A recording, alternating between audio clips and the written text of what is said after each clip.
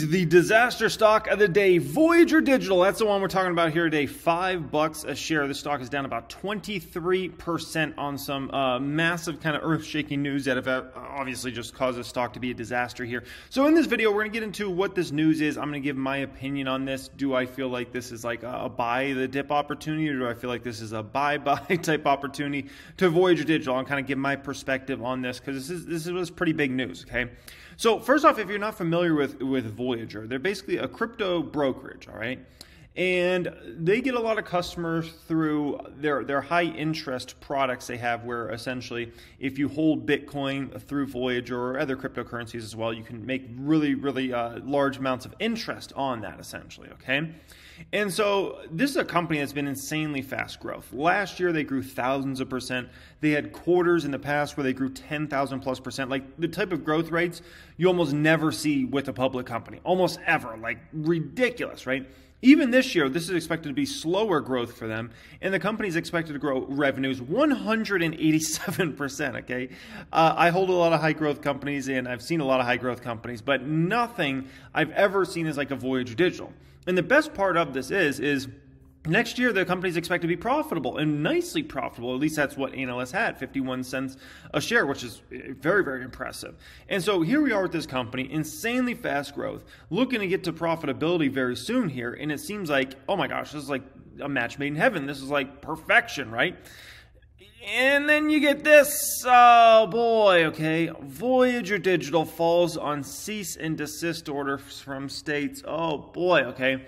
Now, first off, when you read that headline, that sounds awful. It's if all you read was that headline and that's it, you would think that literally Voyager has a cease and desist in the United States of America and like the company can't be out there anymore or something like that, right? But it always pays to look a little further into the details and find out what's really going on, okay? Voyager Digital shares plummeted on Wednesday after the firm said it had received or is aware of a cease and desist order for its interest-earning cryptocurrency products from New Jersey, Indiana, Kentucky, and Oklahoma. Okay, wait a minute. So, yeah, this isn't like a cease and desist for the whole app, or, you know, like no one can use Voyager anymore or something like that. It's on high-interest cryptocurrency product, that high-yield product we talked about at the front of this, right? And in those 4 states there, that's very key. The crypto investment firm is in an ongoing communications with state regulators to better understand the orders and to, quote, clarify certain statements in the orders that Voyager believes are inaccurate, okay? Voyager has allegedly been financing income-generating businesses such as lending and staking of digital assets, at least in part, through selling interest-earning cryptocurrency accounts in violation of the securities law in New Jersey Bureau of Securities, said in a statement on its website, calling the accounts unregistered securities. The accounts have raised at least $5 billion nationwide, the watchdog says. There were about 1.5 million Voyager Earn program accounts as of March 1st.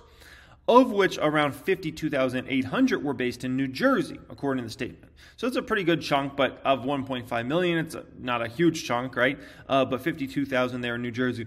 Clients invest in Voyager Earn by depositing eligible digital tokens into their accounts in return for an attractive interest rate that's paid monthly in the same cryptocurrency they invest in, okay? So there's obviously something that gets a lot of people excited about using Voyager, because usually they have the highest, for what I found, they usually have the highest interest rates you can pretty much get out there, right? So that attracts a lot of people, but it's attracted a lot of growth, and it's also attracted now scrutiny, and more than just scrutiny, but now like cease and desist for that business in certain states. And so this is definitely a big deal. Not as big as like the whole company being done or something like that, but it's still a big deal. Voyager pools cryptocurrencies deposited by such clients to fund its income-generating activities and investments in other digital asset trading platforms, the Bureau of Securities said. The Voyager Earn program accounts are not registered with the Bureau or any securities regulator authority, nor are they otherwise exempt from registration, it said. The lack of regulatory oversight adds a layer of risk and makes it all the more important for individuals to do their homework and fully understand the offerings before investing in them. Scrutiny has been mounting on crypto lenders, which have attracted tens of billions of dollars in deposits by promising yields that far exceed those through traditional savings accounts. Obviously, a savings account's like a joke. And through a lot of these crypto companies, like a Voyager, you can get 3%, 5%, 7%. I've seen like even 8%. Voyager competitor BlockFi agreed in February, so just a month ago, to pay $100 million to the Securities and Exchange Commission and state regulators as part of a settlement. And it said it would seek SEC approval for accounts that pay clients high yields for lending out crypto. All right, so it's not like this is just exclusive to Voyager, or they're the only company that has had to deal with this. It looks like it's coming down on every single one of these crypto brokerages, exchanges, things like that, okay?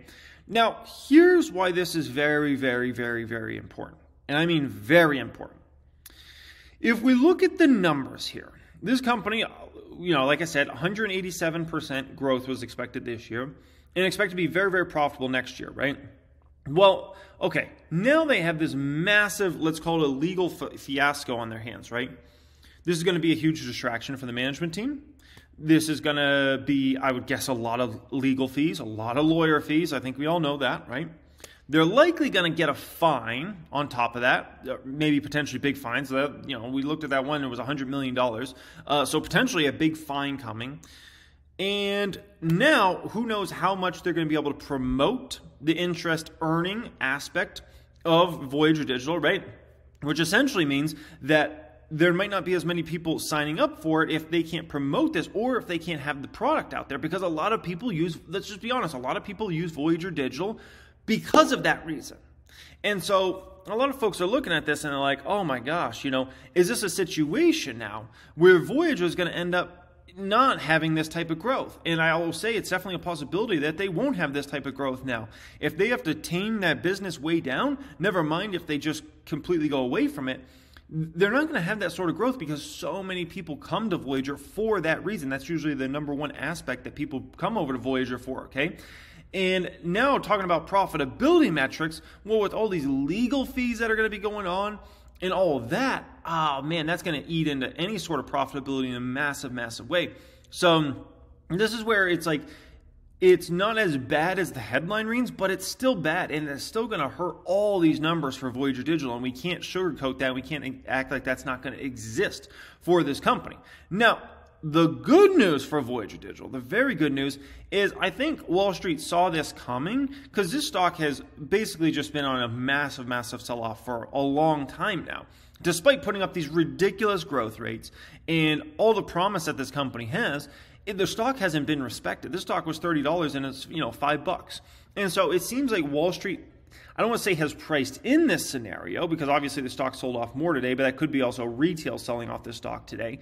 But it seems to me like a lot of Wall Street was already pricing this in, because literally as Bitcoin came back and as this company reported unbelievable numbers, the stock price never got reflected. It just continued to kind of be in this vicious downtrend. And it was like, what is going on here? Like Bitcoin could go up and Voyager still wouldn't move. And it's like, so I think Wall Street probably saw this coming because they looked at these other crypto companies that are getting these fines and having these cease and desist situations happen and whatnot. And they're like, it's just a ticking time bomb. Like, wait till it's gonna hit Voyager eventually. And today was the big day it hit Voyager, right? And so, yeah, I think Wall Street probably saw this one coming, and that's why the stock has just been in a vicious, vicious downtrend. So, meaning essentially, if you're expecting a lot more fallout from Voyager, it's a possibility, but I would say it's a low possibility. It's a low probability the stock falls a bunch more, because so much of this bad news was likely already priced in from Wall Street, and today's likely kind of a retail freak out more than I would call it a Wall Street freak out. I think the Wall Street freak out's what kind of took the stock from $30 down to, where it was trading at yesterday, which was $6 and some change, right? Now, from my perspective, so I have a small position in Voyager Digital.